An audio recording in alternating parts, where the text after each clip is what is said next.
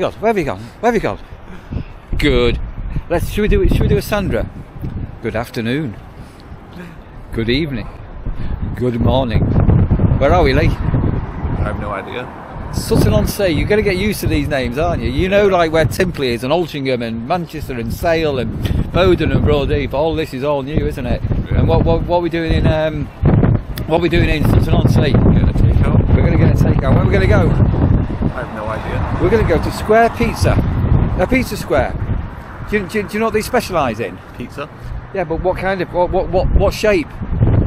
Square pizza. Square pizza. Seriously.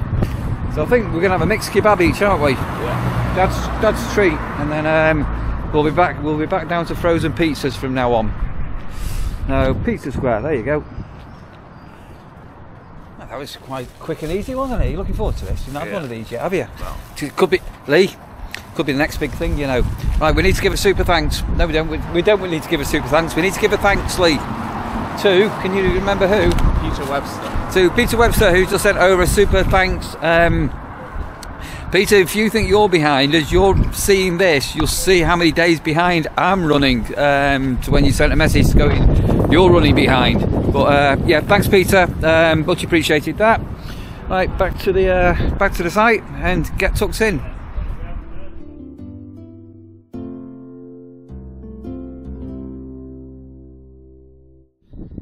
Another day, another Warasha walk, and another cloudy day, but it's not raining. Right, so today I'm hoping to mark out, or not mark out, but put some posts back in for some of our pitch dividers with jute rope. Come on, Russia, what are you doing? Russia, this dog's going. I don't know what she's doing. Get those laid out. I've ordered some new rope. Some of the old rope had deteriorated and everything, so I'm hoping to get that done this morning. And this afternoon, if things go to plan, I'm going to. Right, come this way, Russia. I want to go out and take Lee somewhere else that he's not been before. So, as I say, with Lee, and Sandra to some extent, everywhere around here is new. So, just want to get them familiar with what's what. And then, as I'm recording this, it's 2 days until I get the keys to the new bungalow, and then that afternoon or stroke evening is going to be a mad couple of hours trying to get stuff, if my plan goes together, to get stuff out of the storage. Right, it's another rash of poo. Finally got it. I keep saying I'm sure this mower shed has got darker this year for some reason. Right, fair few things going on here.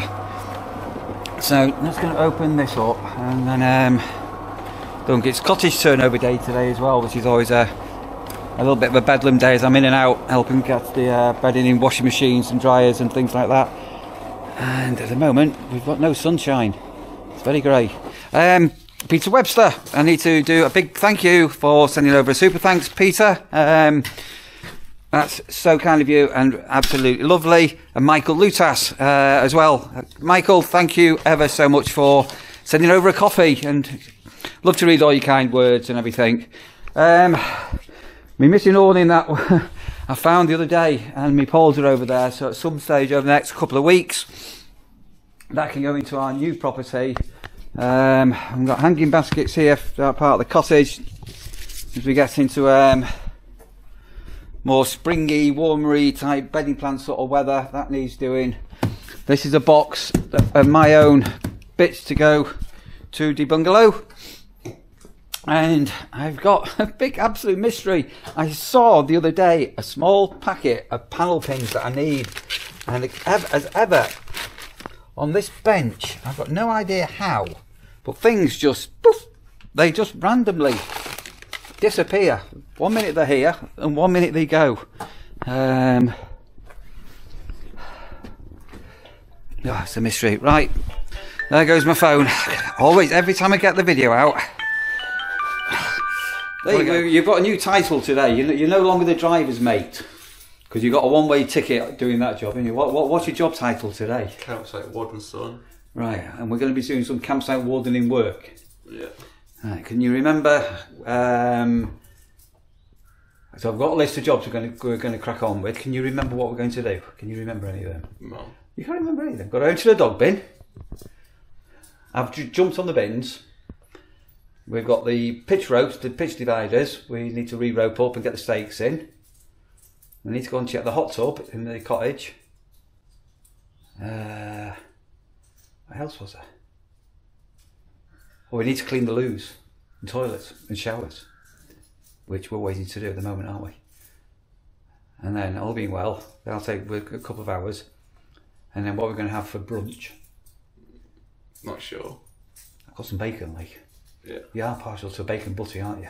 Yeah. And how was your kebab last night? It's good. Yeah, mine was really good. Really tasty. Right, we're waiting for a pitch to leave. That should have gone at 11 o'clock and it's... and people that don't go by 11 o'clock, I know you're all going to say I'm moaning, but there's a reason why you should all be gone by 11 o'clock. And it's just so annoying that everybody else has managed to go on time and there's always one in there. And everybody says, oh, you're moaning, you shouldn't moan. But people have got no idea what goes on the campsite unless you're a campsite warden. What do you call a female campsite warden? I wonder if warden's a gender term. It's just gender neutral, isn't it? Campsite warden, isn't it? Yeah. Not like a campsite wardeness or anything like that. Like, what's the difference between a chef and a cook? I mean, yeah, chef is like more fancy. Yeah, but sometimes you have a male as a chef and then a cook's a woman. There's sometimes it's all very confusing, isn't it? Yeah. Right. We've got them all back. Fresh mould. Do you remember Killer Dave? Do you know why he's called Killer Dave? He kills moles. Well, it's not so much kills mould, but more of a mould capture. Right, Lee, what's through the gate? Do you know what's through the gate? Alright, come on then. What's in the bin? Hey? Do you think this is easy or do you think it's hard? In the middle. Do you think your dad's managed to develop a technique to make it easy? Probably, yeah. Right, let me show you the bin emptying technique. So we've got the bag there, all lining here, and then we'll put my foot there. So make sure that's lined up like that, Lee. Yeah, don't hold that camera there. Watch here. Right, watch. And then if you give that a pull,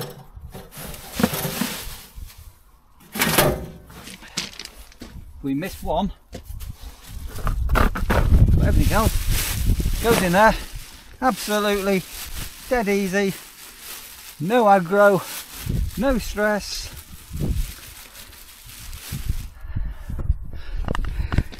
Were you impressed by that? Yeah. You thought it was going to go everywhere, didn't it? And it doesn't go everywhere. I'll tell you what, Lee, next week, did you want to empty the dog bin? Maybe. Maybe. Hey, look at that. There. How easy is that? Right, so the reason I've just done that now is we've just gone past the weekend and I've jumped on the bin, and basically next time I jump on the bin it won't be the top. Just look at all the buds. These have just come out very recently. We've got the first bit of apple blossom just coming forward. Oh, look at these here. Spring round the corner. Spring round the corner. I think this is a crabapple tree if I remember. Yeah, very springy. Right, we're going to take the we'll take this over. Don't just carry the blue bucket now. You don't need to touch anything mucky. Just trying to make a phone call.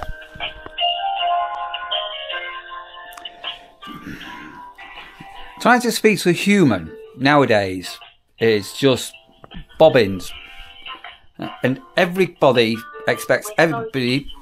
Yep. Please stay on the line and we'll be with you as soon as we can. Not everybody has got the internet. We've got the internet and we're tech savvy, but I need to speak to a utility company to say that we're changing house and you can't do it without calling them. How long will be in the queue for? So annoying, isn't it? Anybody there? We have lots of information on our website to help you understand your bill Yes. and the services you pay for. Yes. Visit unitedutilities.com and click on My Bill for details. I'm probably now going to lose an hour of my life I can't afford to lose. Crazy, isn't it? Moving home. You call us on the phone number. Call. We have lots of information on our website. Your information on your website says call. Your website says we need to call. Unitedutilities.com and click on My Bill for details. Unbelievable. My life will never get back, Lee. Ever get back. What chance have you got if you're not computer savvy? You got no chance, have you? Right, come on, let's carry on. Oh, I need to nip into the cottage. Hang on a minute, I need to get another load of washing done. Always a bedlam day. Cottage turnover day. Always bedlam. We're starving hungry. We need bacon butties on this one. Right, so this has broken on this post here. But rather than putting a new length of rope in, which we don't need, I think all we'll do, we'll move this one up to there, and then we'll staple that on the top. Do you want to grab the great big wooden mallet, Lee? That's it. That's it. Watch your fingers. Well done. Keep it going. Alright. Lee's in charge of the hammer. Oh, two-handed technique, Lee. Two-handed technique. I like it. Is it going?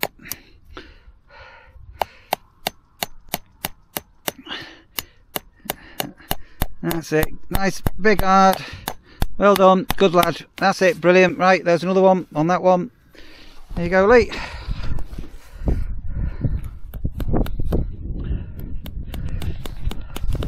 So some of you will remember these used to have chicken. If you're watching previous years, these had chicken wire on them, and it was a nightmare when you had the strimmer or mowing to try and keep the rabbits out of the eating the bushes. But the rabbits sort of got through anyway, so we basically got rid of the chicken wire, and I've got one here still to go. So these are budding up. These have got some greenery, but these have got some frost damage on them. But we do need to pull the chicken wire out on that one, and then I think I've got the two up at the back, which is up against the edging where the rabbits are. So well done, Lee. You absolutely superstar. Hey, yeah, nailed that. Nailed it. You hammered that. You with it? Yeah. Right, okie dokie. Right, let's put all the tools back into the blue bucket and take that over to the next section. Oh.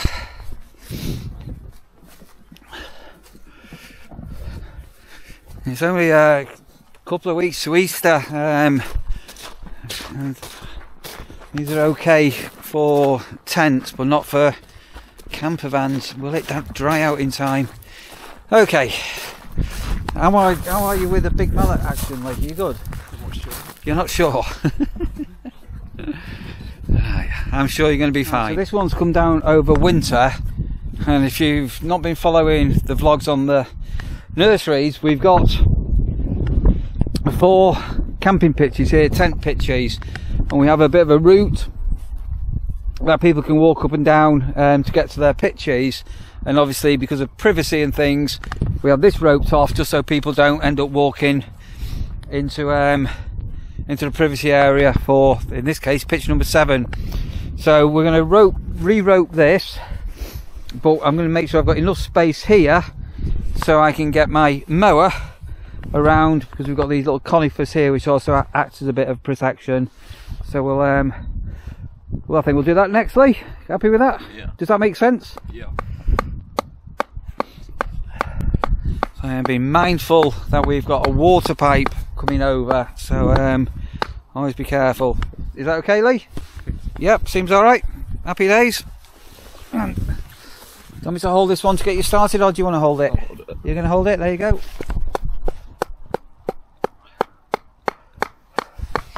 Oh, it's nice to have a young assistant, isn't it? A campsite warden apprenticeship. Go on, Lee.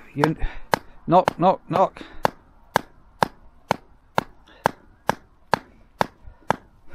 Excellent. And then we'll do the same with this one. Oh. About there for you, yep.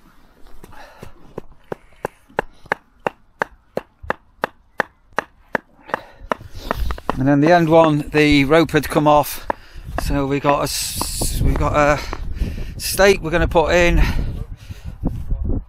Oh no, hang on, tragedy. Okay, we'll do a fix on this. I'll show you how to do a fix. We need the metal hammer. So that bit of rope's just broken there, but we can I'll show Lee how to fix this. Hang on, needs to put the camera down. Just using some staples on here now.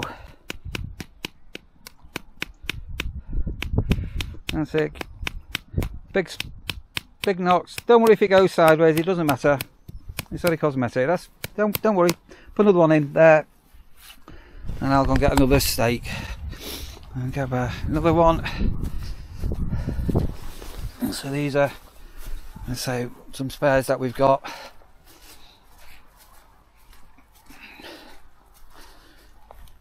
And this is where it all frayed last time.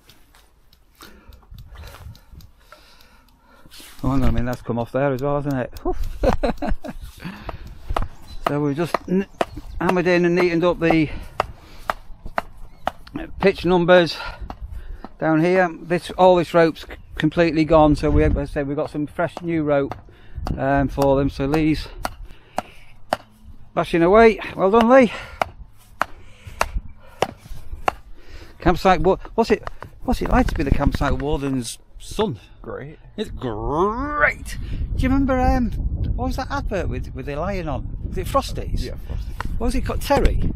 Oh. Tony, wasn't it? Was it Tony? Yeah. Okay, so these are generous size pitches again. If you come physical tent camping, the only thing with these is you don't have a car nearby, so you need to put your car up. You bring your car down, unload your camping gear, and then you've got like a beautiful camping pitch here. And all our pitches, including the tent ones, all come with electric hookups, and it's got a hedge that will green up, so if the wind's blowing this way, it will help protect you. So at the minute the wind is blowing this way. If the wind's blowing that way, I can't turn the hedge. I've actually got a complaint last year, Lee. Somebody said that the hedge was like in the wrong position because the wind was coming that way, and they said the tent should have been on that side. But if they put the tent on that side and the wind was coming that way, well, you can't change the wind direction, can you? We actually had a complaint. Right, so a couple of things going on here. So as well as giving the pitches are predefined, we've now also got a space for people to walk up and down, and I can get the mower down here. So if you were watching a couple of weeks ago, the reason all these were out was so I could get the mower up and down here now. So these are quite lush, isn't it, Lee? Well, that's a bit cockeyed. Hold on to that one there. Look at that there, Lee. It's a bit of a bent one, isn't it? We need to straighten that up, don't we, Lee? There you go. Go on, give that a bit of a bash. What? I'll hold it for you. You see? Oh, is the rope going to break? I thought the rope was going to break. Hang on a minute. Okay, I'll do. Then I'll grab the big mallet and we'll go and do the next one. So we have got some of these out at Easter. Right, let's do this one now, I think. So this length of rope is completely rotten away over winter. And in here I've got some new stuff and some scissors. I'm going to get the stakes in and then remark this one out. Right, do you want to bring the middle stake, get another one in and line it up with that one that's in the distance there. So bringing it in line, just coming in a bit from about here where I am here, Lee, I think. Good lad, yeah. Go that way a little bit. Yep, I'll do it.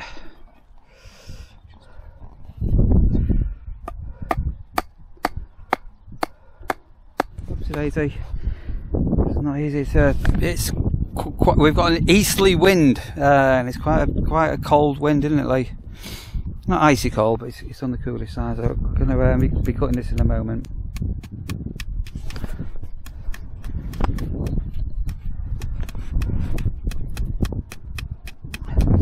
A new piece of jute rope going in here, so when Lee's got that stapled on, we'll cut it, and we've got another 2 to go.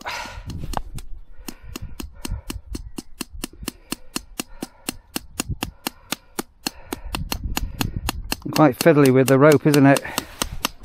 Yeah. Well done, good lad.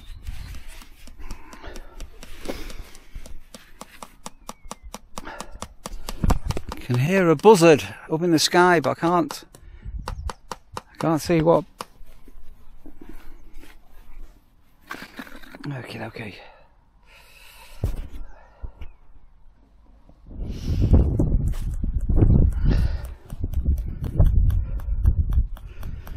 Right, we've got definite progress. Need to cut that bit of jute rope off there. Are you happy with are you happy with that? Yeah. So that's looking a little bit more like a looks like a bit like a campsite now, doesn't it? Yeah. Yeah, quite generous pictures, and again there's more things with blossoms coming out, and everything is just really starting to come to life. So pretty, beautiful camping spots. These are, yeah. Everybody that stays here, it's quite quiet. And as I say, 4 pitches, and each pitch has got its own hook up.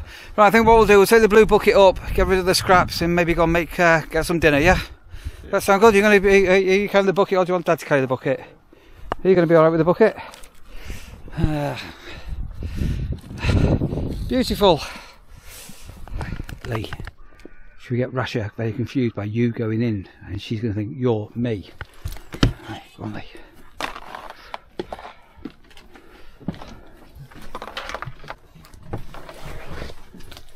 There you go. She doesn't bark for you. Rasha barks for everybody else, Lee, apart from you. And she sees you, and she's having a fast asleep, wasn't she? Right, she can smell the bacon. Hey. You're very good. It's Lee's back here with you. Hey? Right, we've got bacon going. Air fried bacon. How's that, Lee? Oh.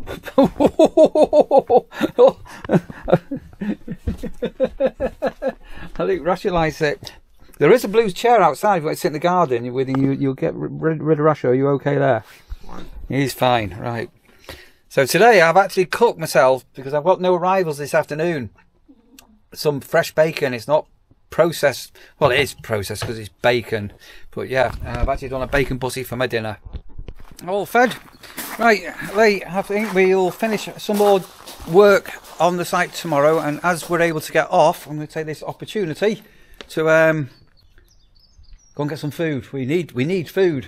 Yeah. We need food. Lee, the campsite Warden Son, what was your first day like? Good. Was it good? Do you want to close the door, Lee? Lee, do you want to say goodbye to the people as you're going down? Goodbye.